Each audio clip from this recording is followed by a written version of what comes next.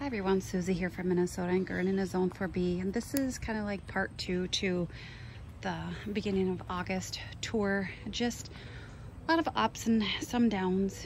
I love these containers. They have been amazing this year. The Artemisia is sea salt. It's fancy fillers. So it's just, they're wilting now because this is getting that west sun at about 3 o'clock in the afternoon. Came home from work, they're watered. I watered them yesterday. We did get about 3 inches of rain in the last 3 days here, so it was needed, but it is high humidity, high dew point. Feels like, I think at this moment, probably about 97. The humidity is a killer. Everything is looking pretty good here. Bobos look great. I mean, really good. Loving them. I love these daylilies. Just very delicate. I love it with the bobos. Very soft, a very nice scent to them. Very perfumey. Tree is still looking really good. This is a Hot Wings Tatarian maple. It's about 25 feet tall and wide, so it's not a huge tree. Gorgeous color. These are just it does not seed all over. It's gorgeous. At least in my zone. I'm a 4B. Looks great. Hukra looks great. Palace purple. A lot of these are seeds I started about 3 years ago. Feels so good right here, right now in the shade. I'm sure these containers will not have sun probably about from 6 o'clock. So they get maybe 3 to 4 hours of sun if. So that's why it's like, yes, it's west beating out the hot sun, but not long. So it's kind of hard whether it's a shade or so it's a part sun. But yeah, they're just huge, these containers. I'm loving it. It's just a dragon wing begonia. I think it's the red one, and then just hip hop euphorbia in there. Just wilting because of the heat. They're not used to it. We've been so nice. This past week we've been hot, and when I say like humid hot, we're not in the hundreds or anything like that, but like I said, humidity is a killer. I got some cutbacks to do with the Alchemilla mollis, not yet. I have other things to cut back, you will see. Sun King Aurelias are massive. Look at the black lace finally getting to where I wanted it to. Oh, that is gorgeous. I mean, it really is. There is a Siberian cypress under there somewhere. Well, this feels good here.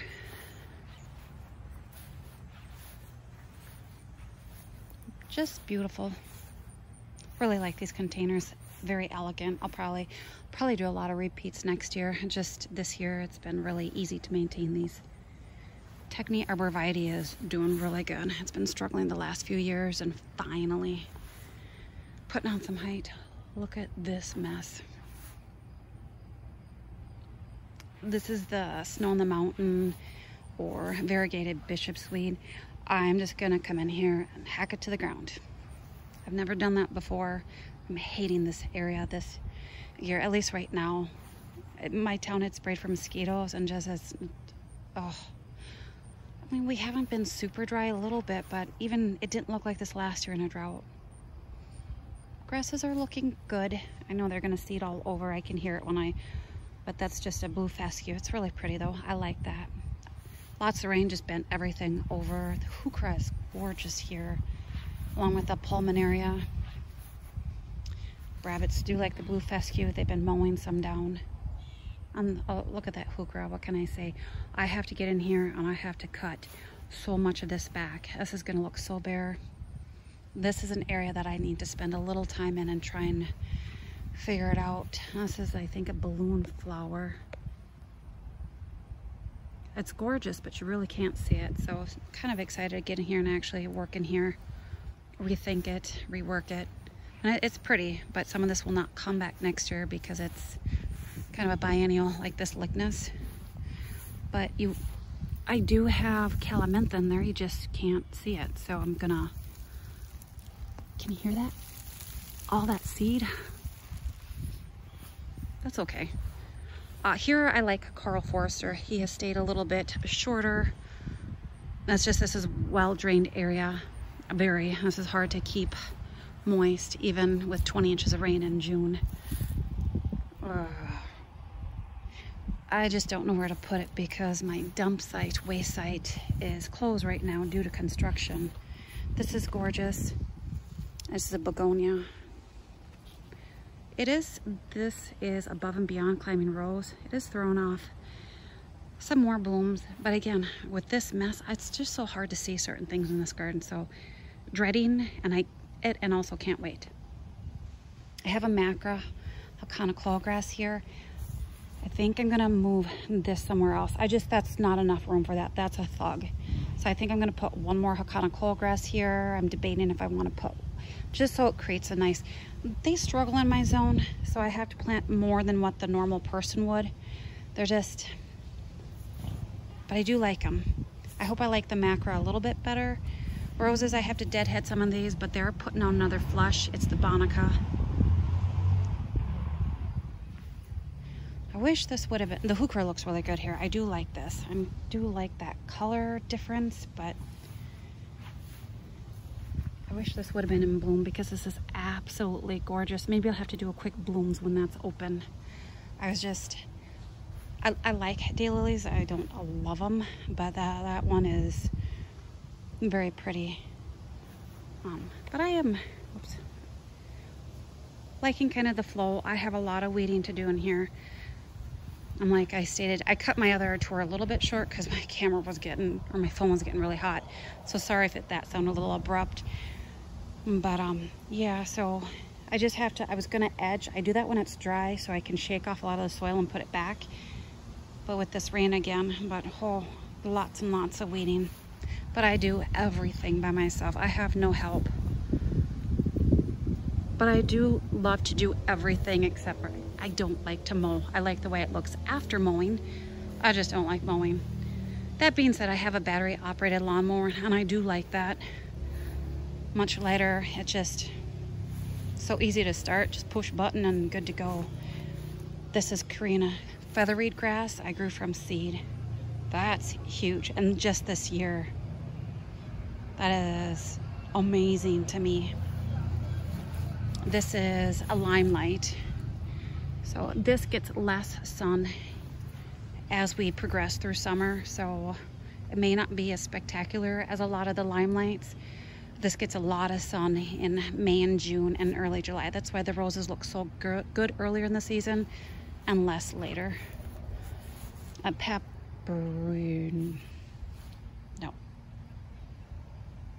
something peach.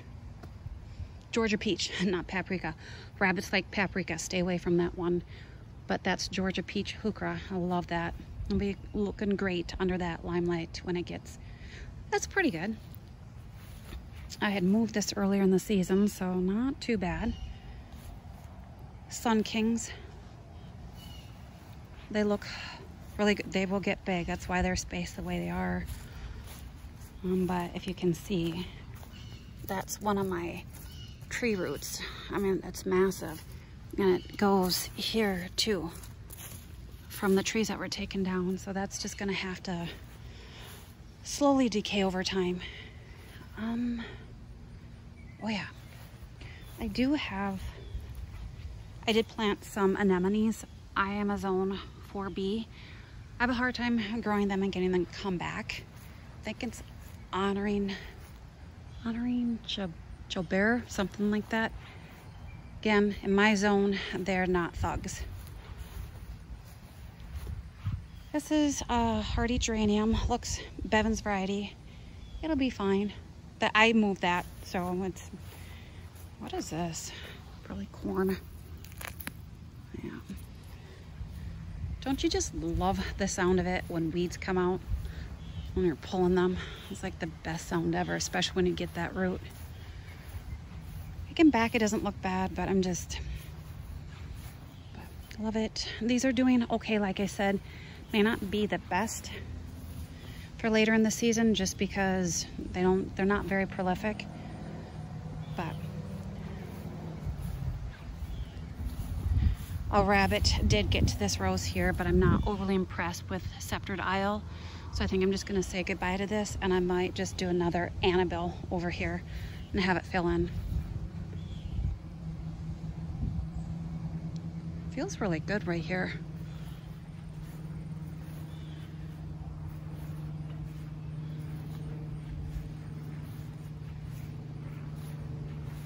It's always been a garden that I struggled with, and I think it's just the shape of it.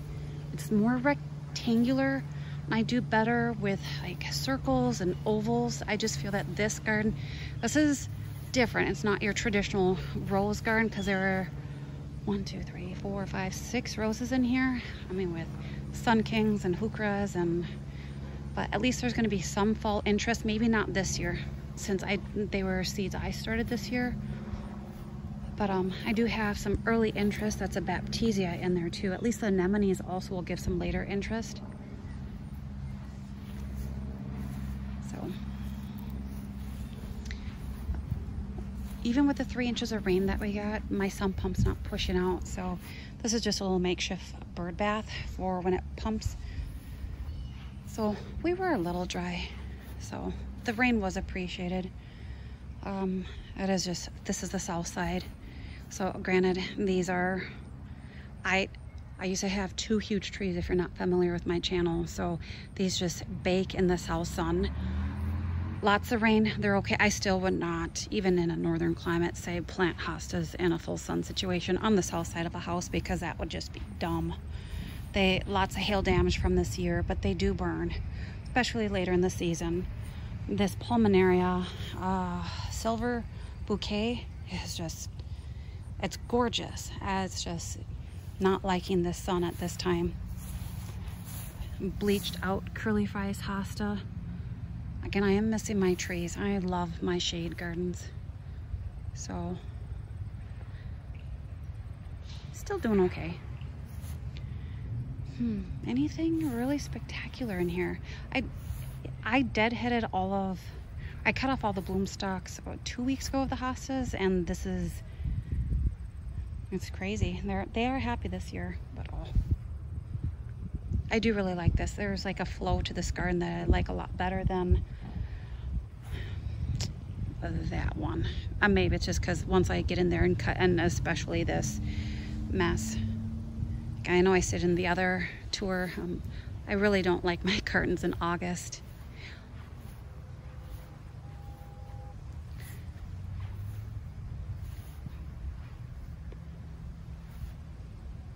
I don't know if I showed you this Adalia. I probably did. I'm not sure where I started and stopped with Waltzing Matilda. I do like that here because there's not a lot of color. It might be a little weird with some hostas, but hopefully this sumac at some point gets, well, it is getting taller, especially, look at that blue sky. Okay, I'm appreciating that. And this container looks really good over here. These grasses, honestly, they were clearance plants last year that I got from Great Garden Plants, and they were supposed to be, I think Niagara Falls. I forget what. I don't think they are because they do not have a blue tinge. So I'm wondering if they're more of the Korean featherweed grass and were mislabeled. So I don't know. They'll still look good there. I do like all the textures in this garden. And that heuchera, that was a seed I started 2 years ago. Oh, that's mine. Still throwing off a bunch of blooms. This is where I have so much weeding to do. And not that the weeding in there is difficult to do, but it's like the last thing I focus on, because I focus on deadheading first, especially when it's hot like this, and obviously watering and then picking. But yeah, the grass needs some mowing. At least on my lawnmower I can set it to 4 inches, which I will have to do. But I do really like this area here. I don't think I'm going to do anything different here except for probably move that lamb's ear. That's just, after seeing that, I'm like, that's not enough room. We're going to come over here. I know I showed you this before, but So yeah, so maybe shocking to you, I did say it. Cottage garden is my least favorite over there. There's just so much work here. There it's not, besides just taking off the bloom stalks of the hostas. This is just kind of a leave it alone garden, and it's just so peaceful over here. Some of them are really pretty. Like that's pristine. So I am leaving that. Some bloom stalks are prettier than others. Like that one I'm really liking.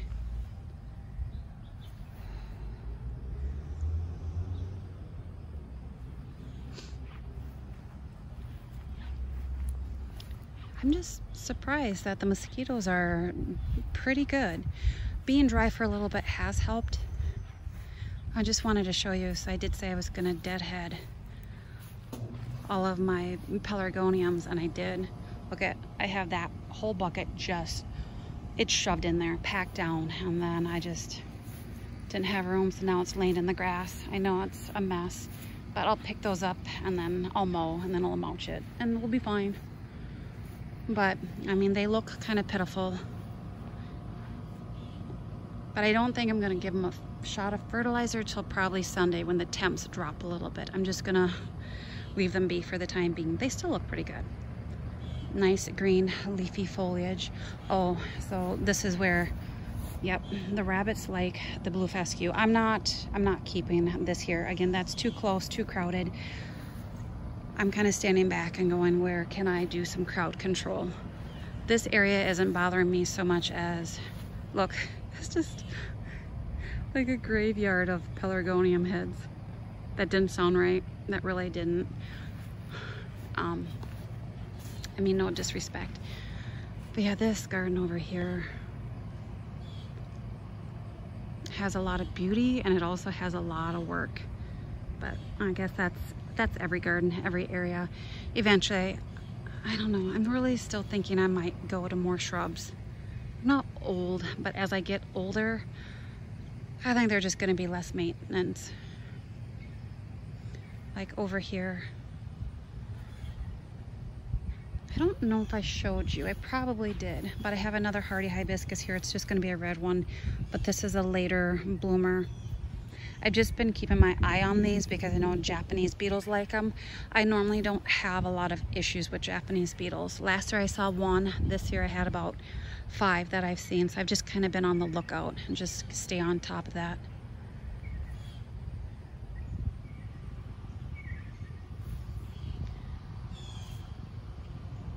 Wow.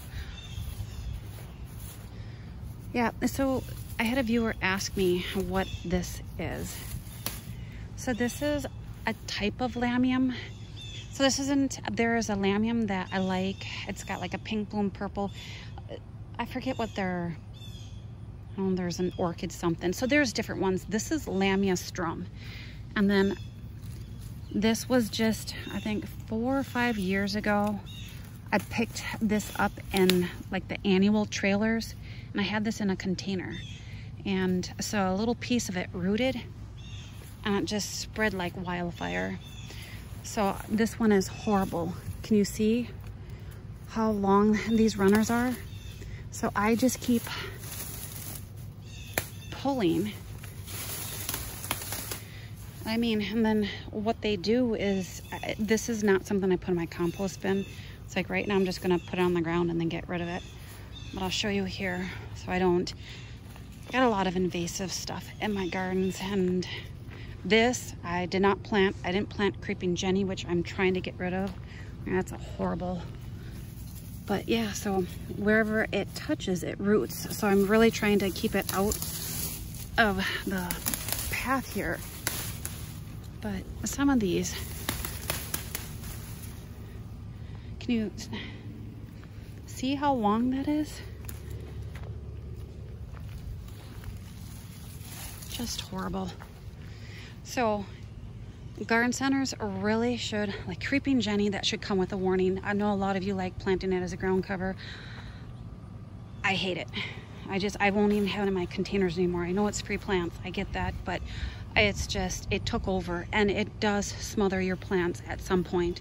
This will too, so I have to keep up on top of that. When you think how big from here to here all the way around and how much I pull every year, it is not, I walk on it, I don't care. But this is where it just will.